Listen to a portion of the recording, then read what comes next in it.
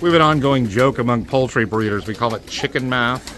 That will say something like, I have 5 chickens, and you look at a pen and you got 25. Or I have 100 chickens, and I have, in reality, you have like 500. This is just kind of what goes on. And we call it chicken math. This is pigeon math. I swear I've only got about 5 pairs of pigeons total on this place. This is actually a holding pen. So what tends to happen is when you start getting interested in racing, is even though you can invest lots of good money and lots of nice pigeons on the auction, get on the racing pigeon auctions and get totally obsessed with buying birds and spend all kinds of money and do things of that nature. In spite of that, when you get started racing, everybody wants to give you pigeons. Everybody's got too many and they're always wanting to give them to you. So this is what happens, is you start getting all kinds of free pigeons because everybody's got too many to feed and everybody wants to pass a bunch on to you. So I have all kinds of stuff. I actually have a few in here I bought, like this this pair of red frill stencils here. These guys, I bought them. The black frill stencil, you remember him from an earlier video, I bought him. He came from Nick Matress, but he was actually bred by Northern Lights Loft. Really good geneticist. I've got a pair of Barless that came out of Florida from Hollywood Lou's line, is what they come down out of. I've got the Milkies, I bought the Milkies. And I got a couple of miscellaneous odds and ends in here. I got a Australian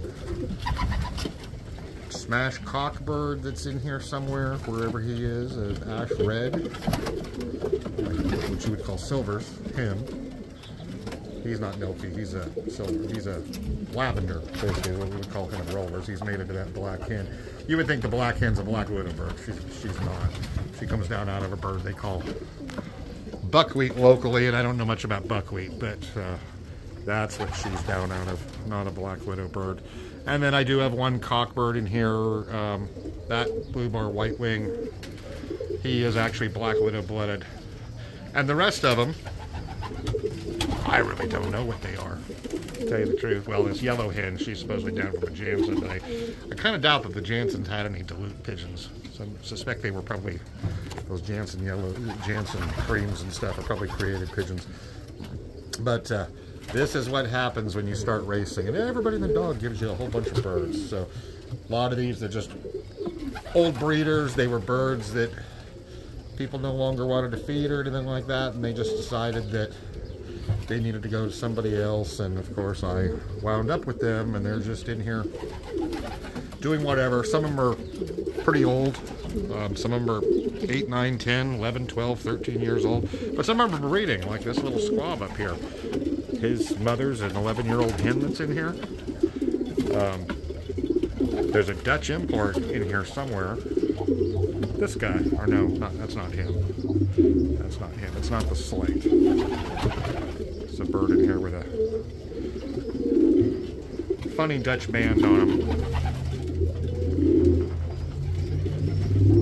And some of them aren't bad, but needless to say, this is kind of what happens. It's like, you know, you end up with all kinds of pigeons, and you start to wonder where they all came from and what they are. And needless to say, most of these birds I got that were given to me, they don't have pedigrees, and it was very limited information about them. It was just kind of one of those, here you go, if they turn out any good, let me know, and I'll let you know what it was. Like this bird here, he's got a race band on him. He's been raced, so he's a returner at least. So just a whole lot of racing homers. I guess I must have about 35 in here, 40, and they're just, where I'm not using them for my own breeding project, they're just kind of doing whatever and making youngsters, and the youngsters will go on the race team, and I guess if they do any good, they do any good. If they don't, if they don't, they don't, you know. Anyway, thanks for tuning in, guys. I will see you all later. Keep them flying out there. Be sure to hit the like button, subscribe.